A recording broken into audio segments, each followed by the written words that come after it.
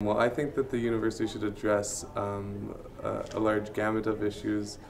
Educational would probably be a fairly high priority related to sustainability, so educate the public, educate students and the communities that they live in about different sustainability issues, and the ones that I think are the highest priority are probably related to energy sustainability, especially in our communities and our province and our country.